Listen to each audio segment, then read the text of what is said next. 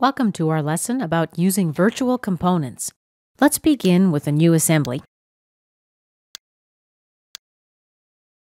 Now let's insert component A.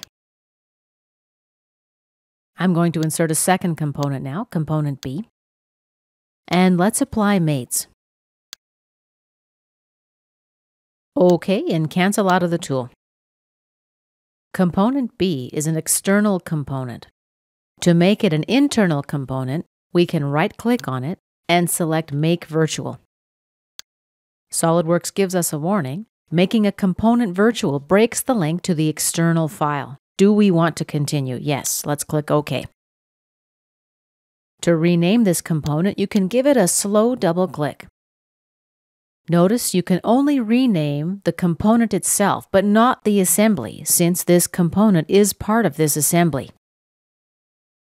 Another way to create virtual components is to go to Insert, Component, New Part. And I'll select this face. We're in sketch mode. Now let's convert entities. Select this edge, OK, and cancel out. Let's exit the sketch. Go to the Features tab, 2mm extrusion, Accept.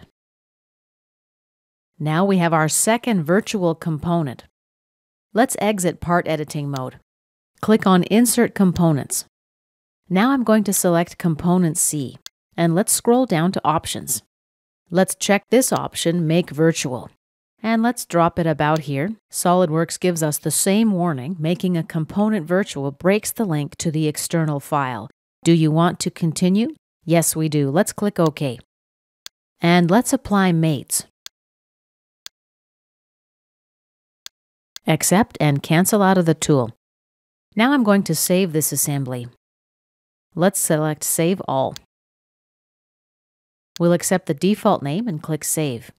Now we have the option to save the virtual components internally inside the assembly or externally, and if we do so, we specify paths. We select a component and we can click on Internal to Assembly or Same as Assembly.